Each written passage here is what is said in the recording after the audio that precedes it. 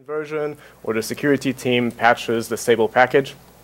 But basically, you only have to do the fix once. That's the idea.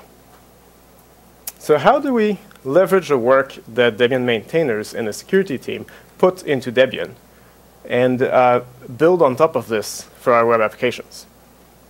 Well, that's why I want to talk to you about this site that I work on, called LibreAvatar.org. Now, interestingly enough, the first time I talked publicly about LibreAvatar was at DebConf 10 in New York. So it's kind of nice to be back here to talk about LibreAvatar again. But basically what that site is that it is a federated version of Gravatar, if you know what that is. So it delivers avatars, sort of profile photos, to third-party websites. And this one is AGPL, as opposed to proprietary with Gravatar. Now, this is what it looks like. So if you follow a bug on the Debian BTS, and you have an avatar, it will show up here right next to your name and email address. So it does that automatically if you have one. Here's another example. Mozilla reps also uses it. So the reps will go and upload their photos to LibreAvatar, and it shows up on their site here. And this website does not have to host any of those photos. The stack for LibreAvatar is pretty simple. Apache, Django, Python, Postgres, Gearman. It's a pretty standard thing for a Django application. And the architecture is a little bit special, but not very much. Basically, there's a master server that is the Django application. That's where users create an account and upload their photos. Then there's a bunch of mirrors that will receive the photo from the master, and then they are the ones who are actually serving it to third-party websites. Now, the thing to point out here is that the mirrors are all basically static. They don't have Django running. All they do is serve static file from disk, and the entire logic of the application is basically, for the serving part, is contained in Apache mod rewrite rules. So it's very nice, clean, and maintainable. But it means that, for example, if you'd like to volunteer a little bit of disk space and bandwidth, not very much, you can have your own mirror here and talk to me afterwards if you're interested. But basically, it's just an Apache config file and a few other things. For websites that want to use the service, all they have to do is follow the Gravatar protocol, because basically I wrote a replacement for it, and I decided to use the same protocol that they pioneered. And it works like this. You take the email address that the user enters, you lowercase it, you hash it, and then you turn that into a URL by adding the base URL in front of it. So gravatar.com/avatar, and then the hash. And that gives you an image. So you stick that inside an image tag, and there you go. So we use the same thing for LibreAvatar, except that it's a federated alternative to Gravatar. So we look up the base URL in DNS. So if you control a domain, say you're the owner of gmail.com, then you can add this SRV record that points to avatars@gmail.com, or avatars.debian.org would be a better example. And then that's the avatar server that will be used for this domain. So websites will do the DNS lookup and then use that as the base URL. If you don't use it on your domain, like if you don't expose that DNS record, then we fall back to the centralized service here, centralized fallback service. So it works for all domains, but people can decide to self-host for their domain if they want to. So overall, it's a pretty simple web application, pretty simple Django thing. Now, when we started the project, we decided to add a few roles to simplify the maintenance burden that we were going to have running this thing. First one was only use Python packages that are packaged for Debian. So if I want to use a library, and it's not in Debian, a Python library, well, I need to find another one that is in Debian, or package it myself and wait until the next release or something like this. Secondly, only use the version that's in the latest Debian release, which means that right now I don't use Django 1.6, which is the latest stable release with Django. I use 1.4, and I'll upgrade to 1.6 whenever I upgrade to Jessie. So that's what it means in practice. Now, I also include backports in there since backports became official. Another thing to note is that in terms of deployment, everything is done using Debian packages. So we start from kind of like an upstream makefile that has a build rule that will minify the JavaScript, the CSS. It will compress it using gzip so that it's not done on the fly, but it's pre-computed. And then we compile the PO files as well for translations. It's got a test target that will run a bunch of linters for Python, unit tests, etc. And that creates a number of different packages. So there's a package that you install in the main application because that's the only one that uses Python, Django, and so on. And then there's other packages for the mirrors that are really just Apache files and a few cron jobs. This is managed using reprepro. So we've got a separate sort of private package repository. And on the computers that I manage, so a few of them, but not all of them because there's mirrors contributed by other people, I use Fabric to easily keep machines kind of up to date and run commands there. For mirrors, Fabric is a neat little wrapper around SSH. Basically, you can say like I want to run these commands over this class of machine. So it's kind of a very, very lightweight version of something like Salt or Ansible or whatever. But like the comparison is not quite fair because it does very little and just runs from your own machine. But if you don't want that sort of super heavyweight thing, you can use something like that. It's quite nice. Think of a Python script that runs shell commands, but some on your system, some on other systems. So I'll just repeat what Enrico said. A Python script that runs commands either on your machine or over SSH on a bunch of different machines. This is how you keep mirrors up to date. So basically, you do nothing else than to keep the system up to date. As long as the people that run mirrors have our repository in their sources file, then they just need to keep their system up to date, and it'll pull in automatically the new versions of the stuff that they need to run. Yep. Question you can repeat. Yep. Do you use unattended upgrades, or do you? I will get back to it. Yep. Question was, do you use unattended upgrades? And I refuse to answer now. Okay, so how did it go? Because it's coming very soon. How did it go? Well, it turns out that because of my first role, I'm kind of limited by the choice of libraries that I can use. And for example, when I started this, I was running on Squeeze, and I needed to use, so I chose Gearman as a queuing system, and I needed a Python library to interface with it. Now, the really nice one is the one at the bottom. It's a very Pythonic library, and it's kind of what you expect from a Python library. And the top one is kind of like Python bindings for the C library. It's a little bit rough, not as pleasant to use, but it was in Debian, so that's the one I picked. Now, the other one is actually in Wheezy now, so I could switch. But the first one kind of worked, so that was okay. But in practice, it turns out it's not such a big problem. Most of the Python stuff that you want to use is in Debian, to be honest. There's quite a lot of Python packages. So the most common libraries are likely to be in Debian already, or in backports sometimes. The other thing is you can't use, that was pointed out to me, you can't actually use all the new features that are in Django 1.6 because you're in running Django 1.4, for example. And yep, that's true. But I started on Django 1.2 because I started on Django 1.0, and then eventually 1.2 made it to Squeeze. I upgraded that. Now I'm on 1.4, and it's great. There's lots of cool 1.4 features. I don't know yet what's in 1.6, so we'll see when I upgrade.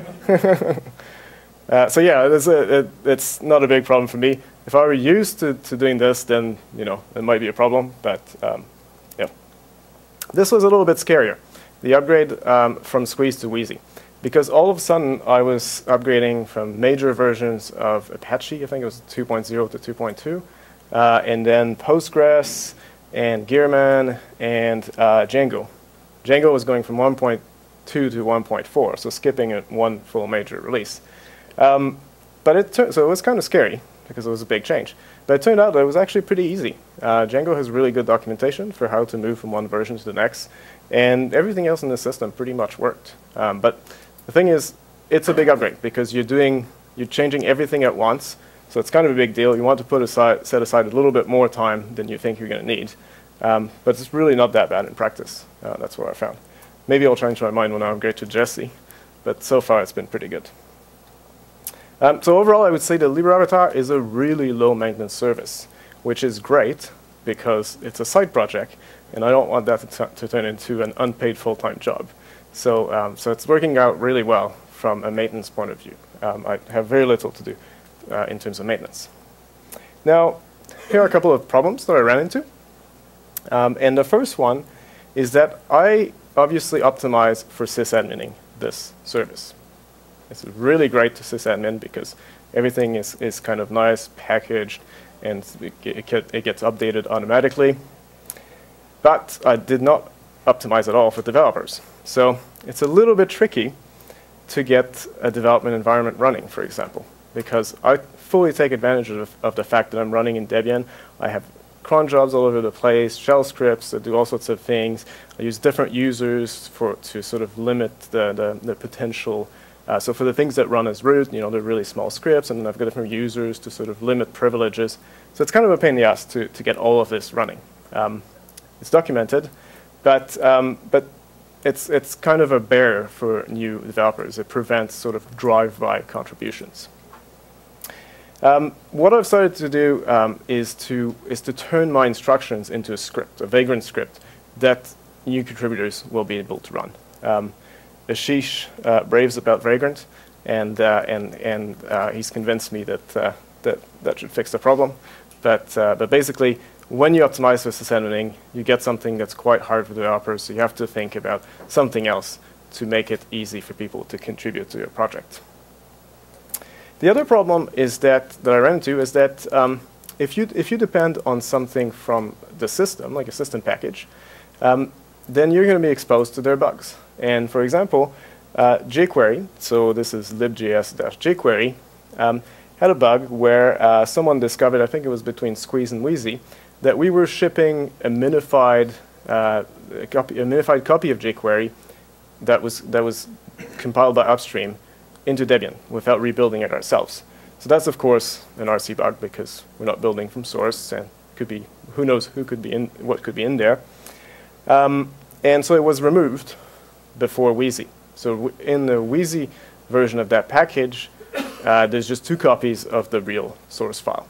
And so that means that all of my users are getting the full version of jQuery, which is not ideal, but because I'm relying on that system package as a dependency, I have no way of actually minifying it myself, because the minification happens in my build step for my package, and jQuery is pulled in at install time. So I can't actually touch it.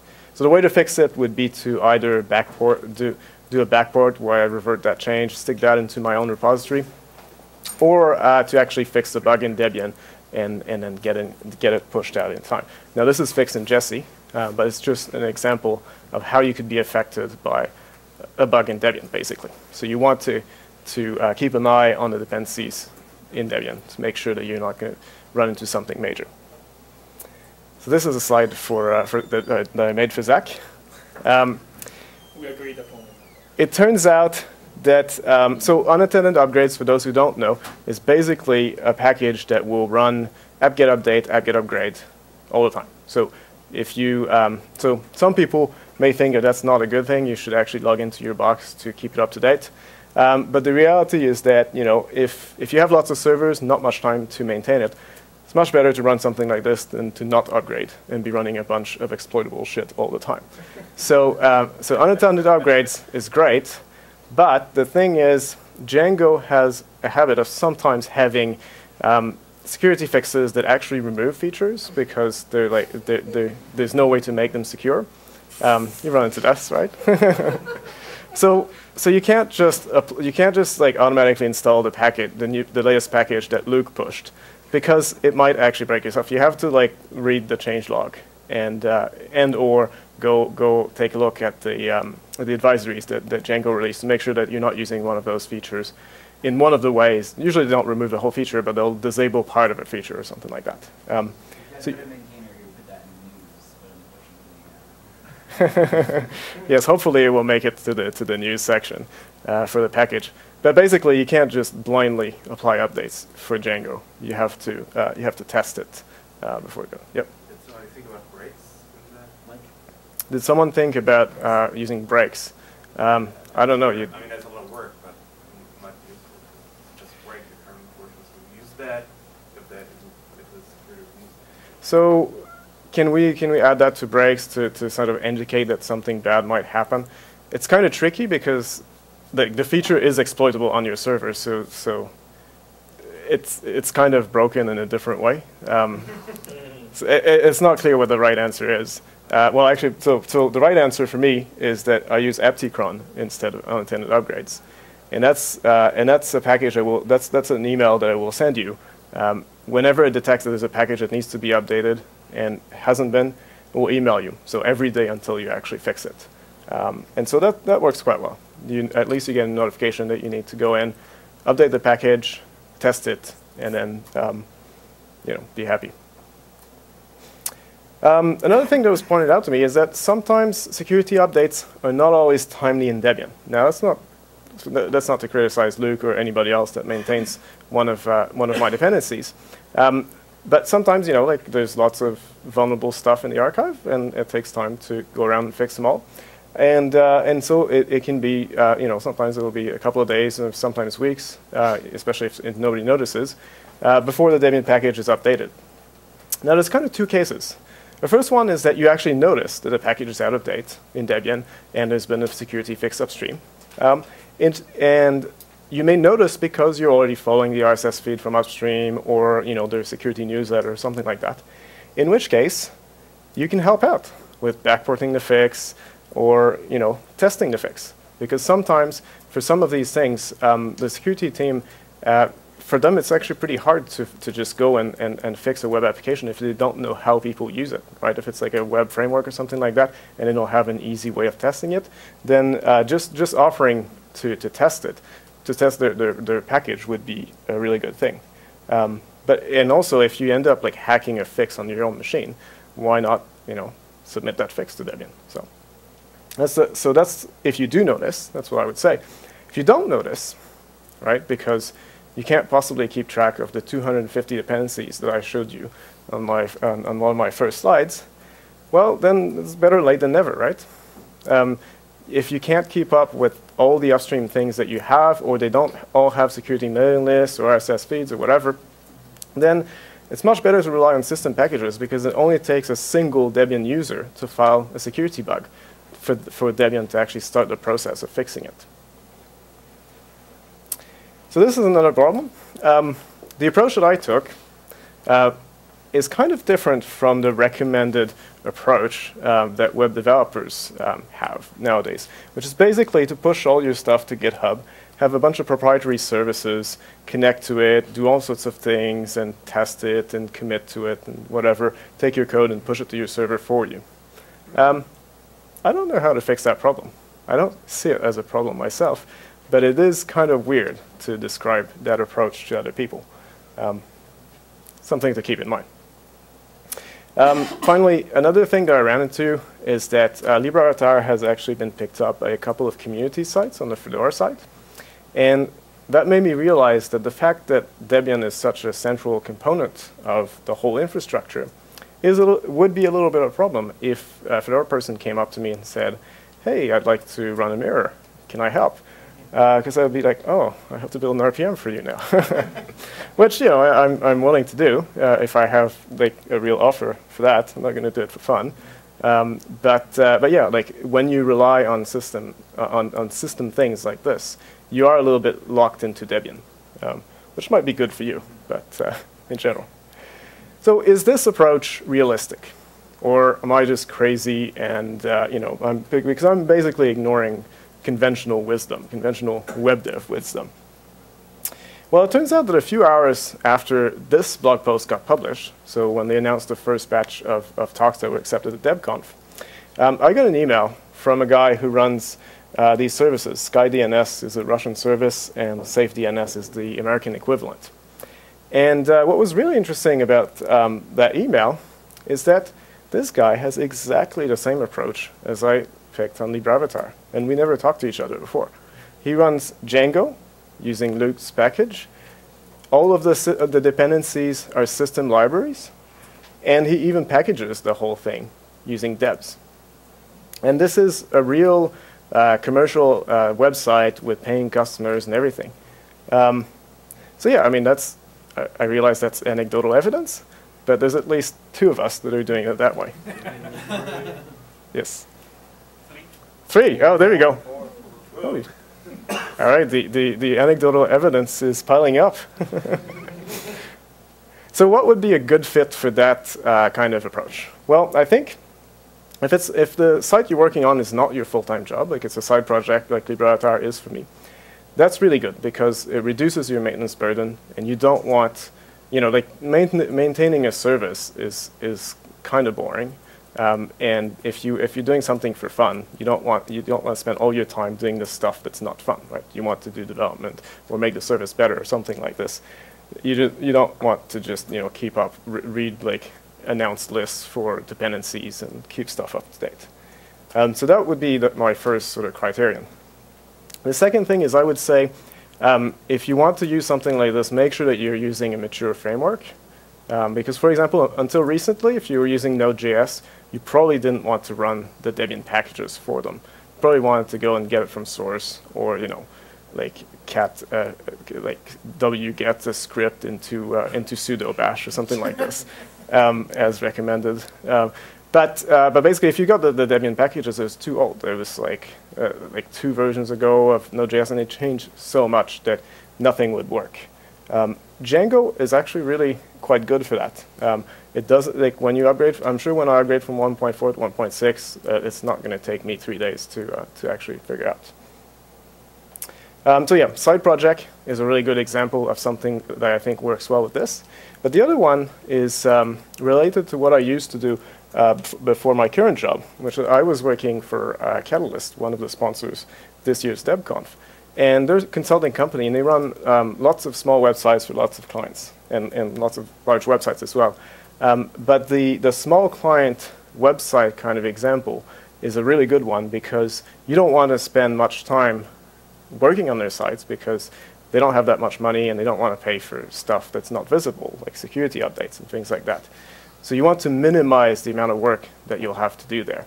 And if you have to deal with completely different code bases all the time, different versions of dependencies, it becomes a nightmare really quickly. So I think it's worthwhile to do something like this. But whatever you do, remember this horrible list. And also remember that when you're bundling code inside your own application, you become responsible for them, right? If there's a security vulnerability in any of this stuff, like we have to issue a new version of our application and deal with it. So pick the approach that you want, but I think it's worth considering the approach of limiting your options to sort of help reduce the maintenance burden. Are there any questions? Yes, Enrico. Should I wait for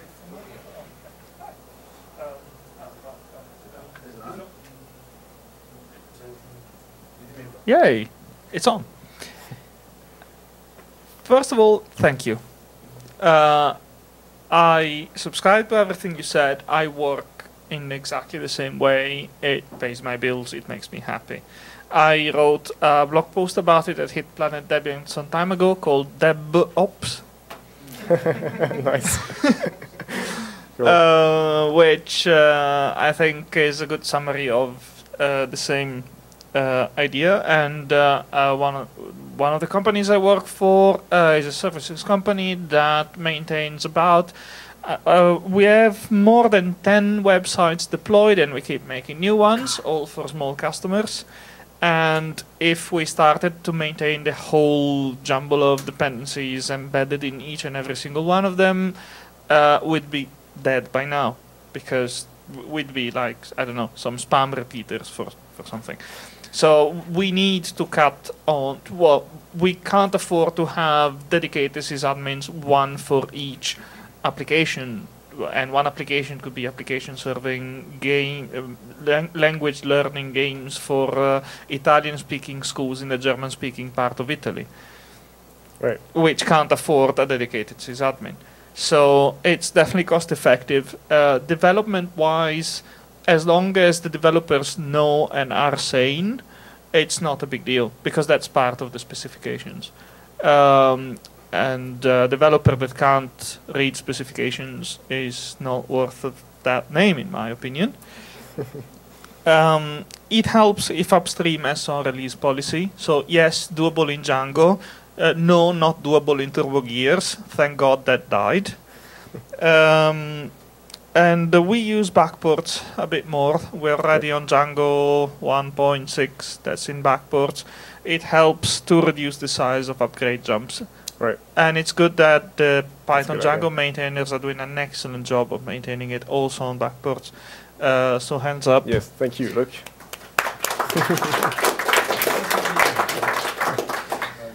And for scripting maintenance things, I've written a Django app called Django Housekeeping. That's currently in Debian, although testing, I think. So not stable, not backports, sorry. Which allows every Django application to create management tasks that are run nightly. And that simplifies a lot all deployment because then you just schedule one cron job and applications can do their own checks, backups, housekeeping, and sends nice report. And Cool. What is it called again? Django Housekeeping. Django Housekeeping. All right. Coming soon in Jesse. So I'm currently upstream of a web app, which is DebSources. I think I know my way around Python packaging, even though I've been doing that in a while. And I wrote the tutorial on how to maintain mini deinstall installation on people.debian.org. But still, I find that the scaffolding for doing all the automatic deployment as Debian packages is kind of very heavyweight.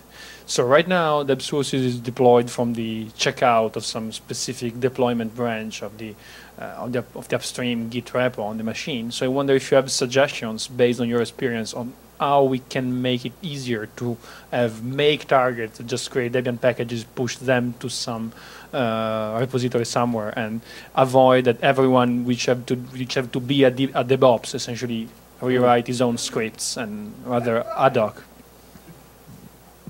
Yeah, I've got my own. That's cool. Yeah, that's a really interesting question. I don't have a solution to it, but like, yeah, I mean, in my make file, that's where my packages get built, and like, I run dpackage at some point, dpackage build package at some point in there, and then I use Fabric to easily sort of to update my repo. Sign everything, and then actually SSH into the machines and install it. So is there something that could be factorized and shared with others? Or? That's a good question. I would have to look. I mean, I can show you what I'm doing, and maybe you'd have ideas on how much of it you could use, and then maybe that would help us decide whether or not there's parts that we can split out. Yeah. So I'm not a web developer, but some of my best friends are. And at work, I'm responsible for the sort of sysadmin side of some web apps. And so we have this sort of discussion within the team where the web developers always want the latest version of everything, and I'm very lazy. So I don't want to end up having to maintain all these packages myself. So the compromise we tend to come to is if there are things that in Debian we need a newer version, I'll make a backport, and then for new bits of Django, because it's usually Django we use, I make some of my own packages, and maybe I'll push them into new when I've got a bit more time. And that sort of works for us because it means, hopefully, again, we're outsourcing as much this effort to Debian and not doing it all in-house. And we can contribute to Debian because we increase the set of Django libraries that are in Debian, but we still get enough of the up-to-date stuff that my web dev colleagues are happy. Right. And we do packaging for everything except the actual app itself, which we use Ansible to push out from a Git repository. And so, yeah, that's a sort of compromise between we'll only do things that are instable and we'll just download any old junk off the internet. And that kind of works for us. Yeah, I think that's an excellent point. You don't have to go all the way necessarily. I mean, I went all the way because I'm the sysadmin for that service, and I want to minimize that as much as possible.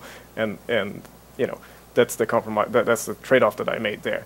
But if you have more people on your team, you can afford a little bit more maintenance. Then you can actually have a sort of hybrid approach where you rely on Debian as much as possible, but then you backport a few things. And,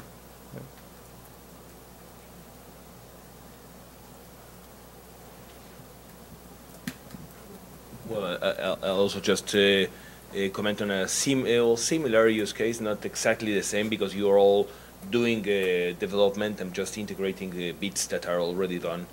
But, well, I ended up adopting Drupal because, well, I have several Drupal sites at my university. And I built DH make Drupal that, well, allows me to convert any Drupal module into a Debian package. Of course, at the beginning, some people, me included, uploaded some of those modules to Debian. In the end, we decided, well, not to, because the quality of the modules is not homogeneous. But, well, yeah, I mean, we of course, I have a huge repository of all the modules I've ever used. And even, I can tell you, it's a very dirty apt repository, because I don't purge the old versions. They're just piling up there and, well, taking space. But, of course, also, the DH make Drupal is written in Ruby, because I would not be able to stand it written in PHP. But, well, yeah, it's a huge time saver for us. yeah, and the interesting thing there is that you said you picked up the maintenance of Drupal because you were kind of doing that work already as part of your work. And that's a similar story to what Luke was telling me. He was using Django in his previous company, and they were using like system libraries and stuff. So might as well maintain it for everyone in Debian.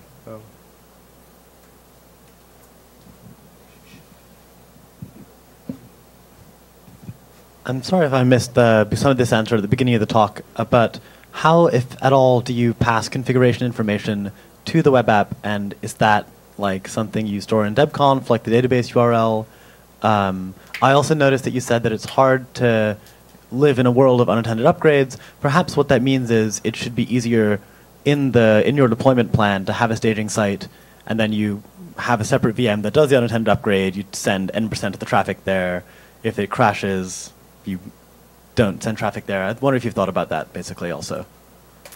Yeah, so the answer to your first question is yes. I use DebConf. That's where I put all of the stuff. So when I upgrade, if there's no there's no extra questions, then nothing happens. In terms of having a staging site, run unattended upgrades, and then maybe like run the full regression test suite, that would be great if I had a regression test suite. It's more. I have some tests, but it's mostly manual testing for a lot of it. So I think that it would only be possible. Like, there's not much point in me doing unattended upgrades if I'm then doing manual testing to verify that it worked. So. I mean, just to respond to that briefly. One thing you could do is do the unattended upgrade on a different VM, send n%, 10% of the traffic there, and if the error log has new exceptions, or rather, if the error log is non-zero at all, undo that. Yeah, so to outsource your testing to your live users. Yes. Halfway, 2.0. Yes. Production is better. Yeah, so I'm upstream for Nosfera, which is a social networking platform. Okay. Written in Ruby and Rails, and we have all the same issues. So we also target Wheezy, or better, the latest Debian stable. And now we also have the problem of upgrading from one version of Rails to the next one. As much painful as for Django. And then that was just to share my pain with you. And then on the GitHub issue and on depending on proprietary services, something that works for me at least is using GitLab, which is free software and has everything you'd need from GitHub, like visibility for the repository and issue tracking system and merge requests and all this stuff. And there's a slight chance that's going to be in Debian for Jesse, but nice. I wouldn't count on it. Okay.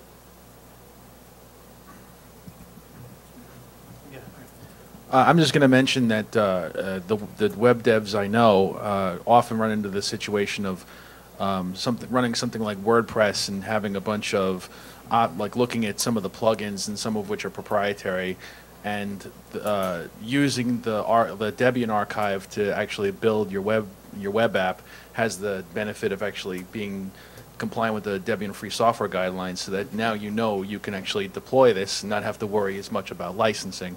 At least, that's what I would assume. Right.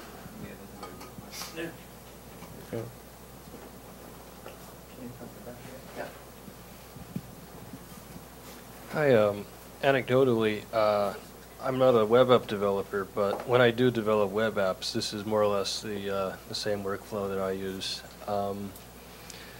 So my question is, on one of your slides, you recommend to use a mature framework, and you sort of also imply that you should also use a mature language, and you show app cache search results for Python, X many thousands of packages or modules packaged in Debian.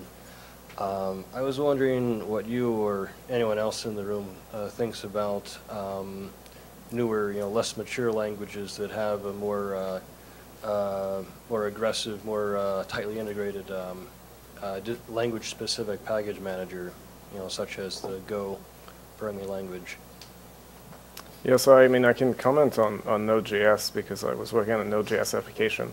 I looked at whether or not I could use the same approach there, and there was not enough stuff in the archive. I would have had to use npm to install almost everything anyways. And at the time when I looked, and also the Node.js itself was not the right version. The version that was in Debian was kind of broken in lots of ways because it was a little bit early. So I suspect that the younger languages will have these sorts of problems. So it's probably not a good approach for those ones. But if some parts of your infrastructure are not as mature, say like the framework is not that mature, then maybe you can still rely on the Python libraries for other stuff, or like you can have kind of a hybrid approach if not everything is mature. But sometimes mixing things is a bit hard as well. So. Right. I noticed on your Node.js slide that your packages had version numbers. Mm-hmm. And in some cases, these newer programming languages don't have those. You're either specifying a particular Git commit, or even just saying, "Hey, pull whatever is on head or whatever." Yeah, and hope for the best. And so, are we regressing in this aspect? Well, so those things of I depend on any version of this library, tend not to work very well, because if you try to npm install it again, it will be totally different and probably broken if it's a new major version of it. So what I see a lot of web developers use is just hard code the exact versions that they want. And you missed the example from OpenHatch earlier of your vendor directory. Oh yeah, it's amazing. I started with that. But the vendor directory is the same thing. You basically hard code specific versions of packages. So I think that's the common pattern. So it's not really an issue of later it will break. It will always work, but I might have vulnerable versions of things. This is a sort of discussion that I've heard repeatedly throughout this DebConf. We had it in the Java BOF. We had it with the Haskell team the other day about how you deal with this sort of infrastructure that's growing up, where people don't want to use a distribution, and instead they'll just throw random versions or whatever junk happened to be handy when they were writing their app together, and then the result is a maintenance nightmare. And I am primarily as a sysadmin, this sort of thing gets me really irate, because you write it once and then it gets hacked, and you're like, well, where did this library come from? Oh, it was depended on by that thing, and it was just some random version, and there's no stable API. And I'm not quite sure. So far, we haven't seemed to come to a good answer, particularly if we take the approach of, well, this is like how the Node.js infrastructure works, so if you're going to do that on Debian, then just download everything from Node.js. We never get to the point where, like the state we have with Django, where there's enough of Django in Debian that using it on Debian becomes practical. So there's a risk of a kind of vicious circle there. I'm not quite sure what the answer is, but just seems to be a common pattern that I've observed throughout this week. So. I wonder if ignoring the first, year or two of a new framework is the solution, because like Node.js is starting to stabilize now. So Year or yeah. decade. Or decade, yes. Yeah, I like to think that those pioneering things are good for a job in a startup where I build a new website and then change job. Yes, someone else's But problem. then I think a good way to start is that we are here all saying, yes, I do that. Yes, that makes sense. Because the world is full of people that told me, oh, you should use virtualenv. And I told them things that I should not repeat because of the code of conduct of the conference. But I've been like in IRC channels where I look like the weirdo out there. Yeah. And then I told myself, I'm probably the only one that has a job in here. But sort of like the distribution pride, if you want, but coming out and saying, I'm doing this, it makes a lot of sense to me. It's something you should consider as long as you want to develop something that's maintainable over time and not just build the thing, put it out there, say I've done it, Yeah. and move to something else. And hope to get acquired quickly. Yeah. So you don't have to maintain it very long. Yeah. Anyways, I think that was all the time that we had. So thank you very much.